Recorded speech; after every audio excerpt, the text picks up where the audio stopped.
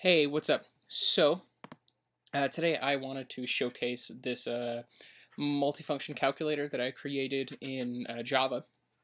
It's pretty simple. I started out by designing kind of like just a sort of quote-unquote UML diagram. So basically, like, just the text field can be, have these numbers added. Basic buttons are like divide, multiply, times, and kind of the way that this works out is that we add the numbers to the text field, and then we do perform an operation, and then we store the value of the text field in two separate numbers depending upon if an operation has been clicked or not.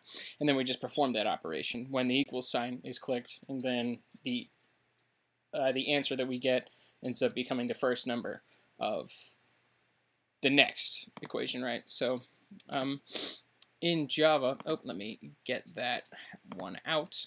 Sorry, unprepared. So,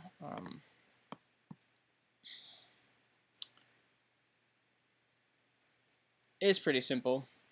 It's nothing too crazy, but thought it was worth showcasing.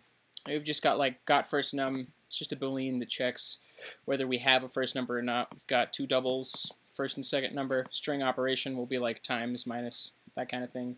And then our result will be a double, right? The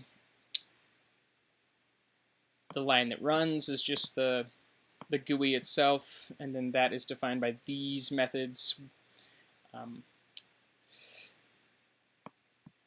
We create them all, and their action listeners are down here.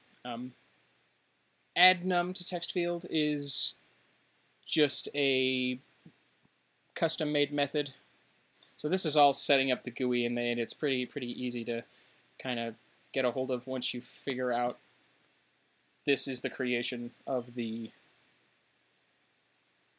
button itself. There's a point down after I get all of these created in which we go to the logic, add num to text field, takes in a number, and then adds it to the text field, and then just kind of returns that number, right?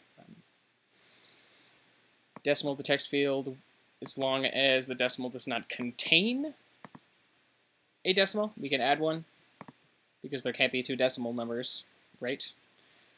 Change negative to positive will essentially just check if there is a negative at the first position of the string for text field, and if there isn't, add one. If it is, get rid of it. So we allow ourselves to make the number negative and positive that way. Save first number will just take in the text field answer, and we'll store it in a value. And then I just gave myself some helpful feedback here so that I could figure out what was going on. The operation will just be the string that gets passed in, and that string that gets passed in is only called when we hit the 4 buttons, times, multiply, that sort of thing. Save second number only happens if the first number is saved first, and then we'll hit the equals button, that kind of thing. This is the operation. I should have named this perform operation, but add num seems fine too, I guess. Clear all is just called at the start. So if we open up the GUI, we get ourselves a nice little JFrame with some buttons over here.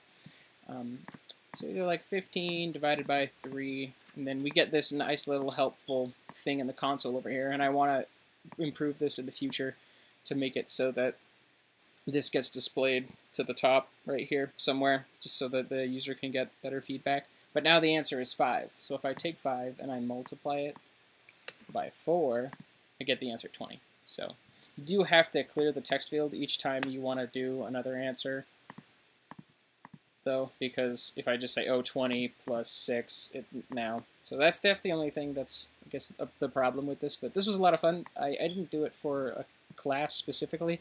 I just kind of made it over winter break when we didn't have anything, like in between semesters, because my